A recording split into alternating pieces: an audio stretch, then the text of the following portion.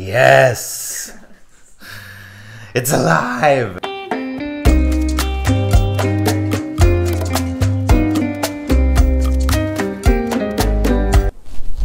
Hi, Jazz from Very Good Drinks here, and I wanted to share something that's quickly become one of my favorite things ever, and that is Tepache. So Tepache is a Mexican pineapple beer. It's a fermented drink. It couldn't be easier to make. We're gonna start a batch right here, right now. So what you need for Tepache is a container. We need shugs. We need some spices if you are so inclined. Today we're gonna use cinnamon and, let's see, 1, 2, 3, 4, 5 points of a star of anise. I'm also gonna put a little bit of Earl Grey tea in this batch because I wanted to add a little bit of tannin. You can just go straight pineapple and sugar and it is delicious.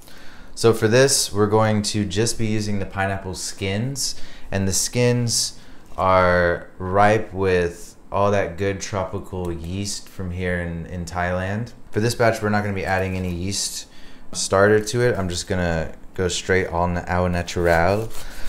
I did give this a little bit of a rinse because there was kind of some little buggies and stuff on it. So I rinsed it off. The meat of this pineapple is gonna get used for something else, so we're just gonna stick with skins. We're just gonna go down and around. Don't be too precious about this, you know? Kind of just roughly chop this up. What's gonna happen here is the natural yeast present in the pineapple skin is going to start munching on the sugars that are present. Sugars are gonna be converted by the yeast into ethanol, ethyl alcohol, and CO2. So it's important not to use a completely airtight seal without burping it like every so often, because you can create a bomb that way. This one is not super airtight. Pressure builds up, it kind of just like bleeds itself, I found. There are airlock containers and things you can buy, but we don't have any of that. There's always a hair, dude. Every time. Anything that is made by me is gonna have a hair, probably. Some people say the core adds bitterness. Didn't notice that in the last batch. The last batch, however, did have all the pineapple in it, so who knows. Bitterness is nice. Bitterness can sometimes equal complexity and balance. So we're gonna start some Earl Grey tea. There's like bergamot and black tea flavor in here that's gonna go hopefully pretty nicely with this. In order to get this sugar in a state that's gonna be easily accessible to the yeast to munch on, we're gonna first add a little bit of hot water to the sugar just to like make a quick syrup. You don't have to do that, but it's gonna make it easier for the yeast to eat the sugar if it's already in a syrup. It's kind of an extra step, but I just wanna like give our yeast like the best environment, like for them to just have a good time. The other thing I need to mention about this is I'm using hot water to dissolve the sugar, but if you put like hot water in here, it's gonna kill the yeast. While that's melting and that's steeping, I'm gonna break this up, give it a chance to infuse as much as possible. And that's actually really traditional in Tepache recipes. In Mexico, they use piloncillo, which is like a Mexican brown sugar that's really like unrefined and dark. We're just using regular cane sugar. Our tea looks nice and dark. So we've got drinking water here. I'm gonna put a little bit in here to cool this down. This is fridge cold. Then I'm gonna put 4 to 5 cups to what we're adding in is 1.5 cups of sugar. We're gonna add our sugar syrup, add our tea.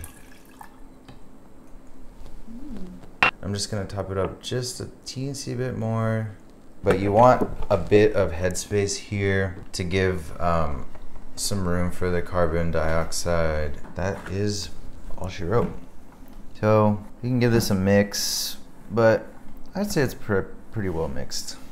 Melting this first really helps kind of get a nice consistent thing. We're gonna take this and put it over in the fermentation station. Hopefully within a day or so, we'll start to see some activity. There'll be some bubblage, there'll be some foam. That's how we know that the yeast is alive, it's eating, it's producing those alcohols and carbon dioxide. The longer it goes, the drier it becomes. The longer you wait, the more alcohol, but the less sweet. What we're gonna do is let this one go in what we call F1, or the first fermentation, for 3 or 4 days, create the base Tepache. So we'll come back and update you on this batch here in a couple of days. Look, you guys, I see bubbles. They're awake.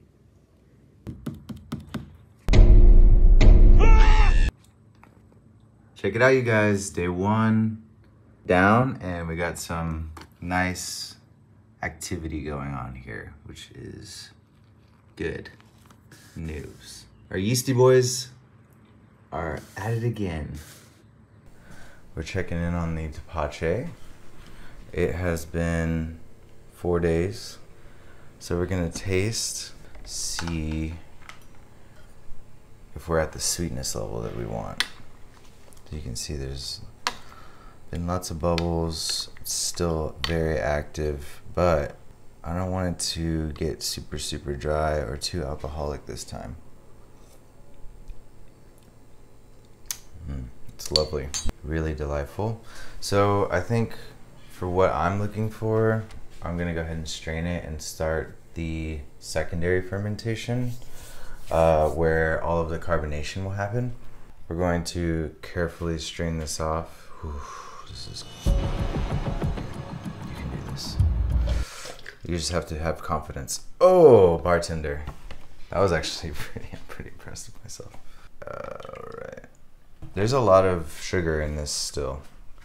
And that's okay, because these yeast are still eating the sugar, still creating alcohol and CO2, which is what we want. The other thing to note here is you want to limit the amount of like air contact as much as possible. There are bacteria in the environment that love to eat alcohol. So once the alcohol is present, they can show up and basically start turning that alcohol into acetic acid, which is essentially vinegar, which is not what you want.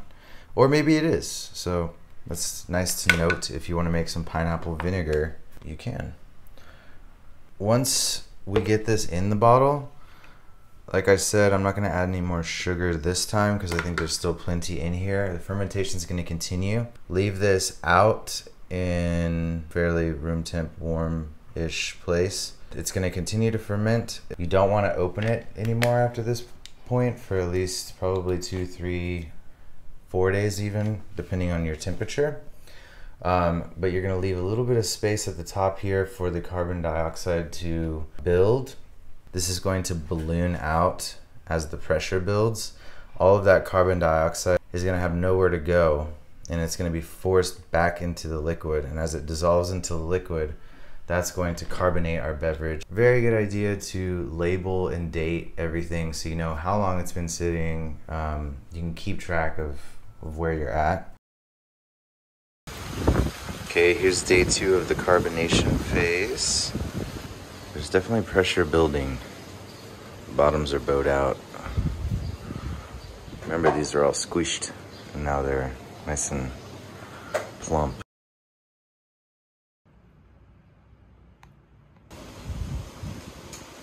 It's been 3 days in this bottle in the fermentation station, and we've got lots of kind of foamy head.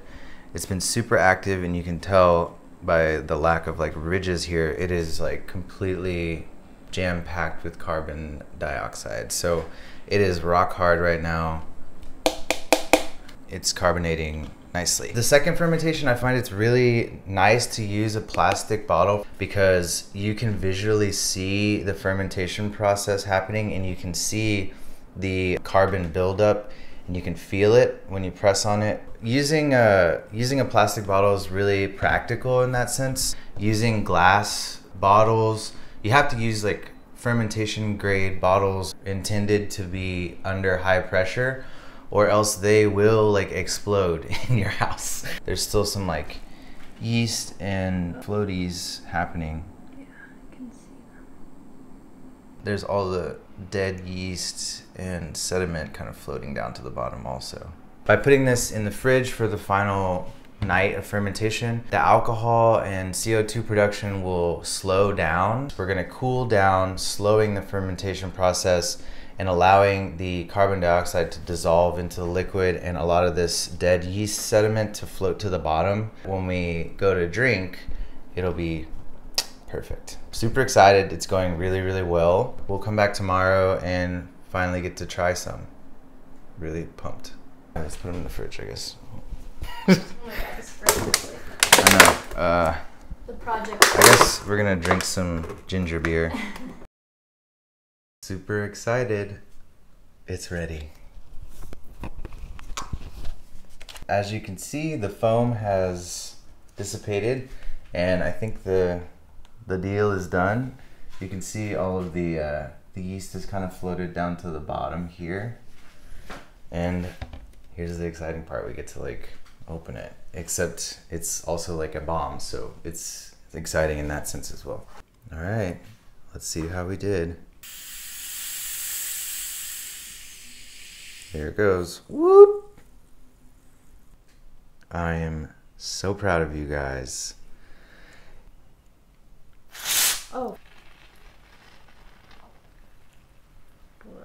Whoa. Yes! It's alive! We'll get someone to clean this up.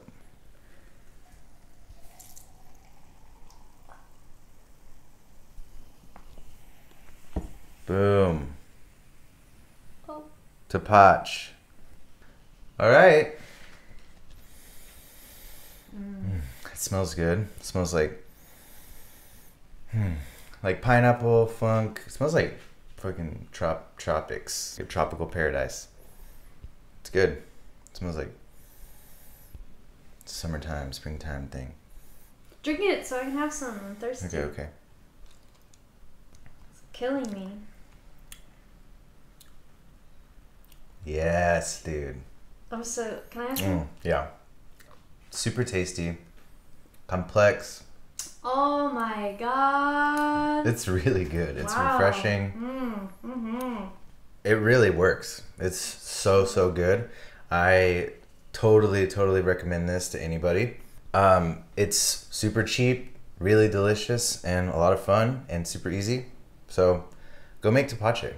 I can't wait to drink some more.